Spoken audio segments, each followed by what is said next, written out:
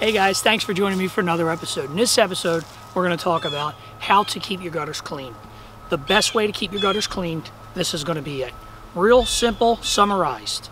Now this is going to depend on your individual area, on where you're located at. Basically, you're going to want to make sure you clean the gutters spring and fall. Keeping in mind that a spring and fall gutter cleaning, normally, depending on your area, usually will get you between a 70 to 80% flow rate.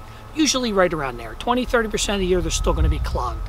So what you're going to have to do to keep those gutters draining and flowing and maintained, you're either going to increase the cleanings, and this is going to vary dramatically on the type of home that you have. But guys, you got to keep it simple, kindergarten level style. Why are your gutters overflowing? Now, I get so many calls about, oh, my gutters are overflowing. I need bigger gutters. I need bigger downspouts. Listen, guys, there's no rocket science with gutters. Water comes from the roof, goes in the gutter, and down the drain. If you look at your gutters, and the gutters are not falling off of your house, the gutters are simply clogged. Don't think it any further than that. 99.9% of the time, you don't need bigger gutters and you don't need bigger downspouts. Most times, the gutters are just continuously clogged. And I get customers calling me, well, I just clean my gutters. I clean my gutters all the time. They always overflow. Listen.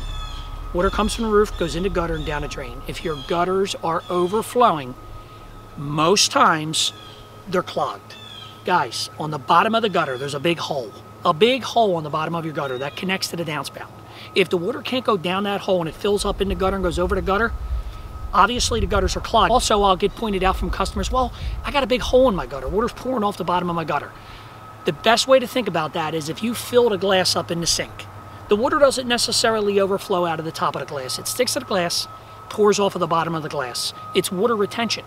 It's the same thing with gutters. When the gutters are clogged, the water fills up, overflows, sticks to the face of the gutter, and pours off of the bottom of the gutter. So don't overthink that.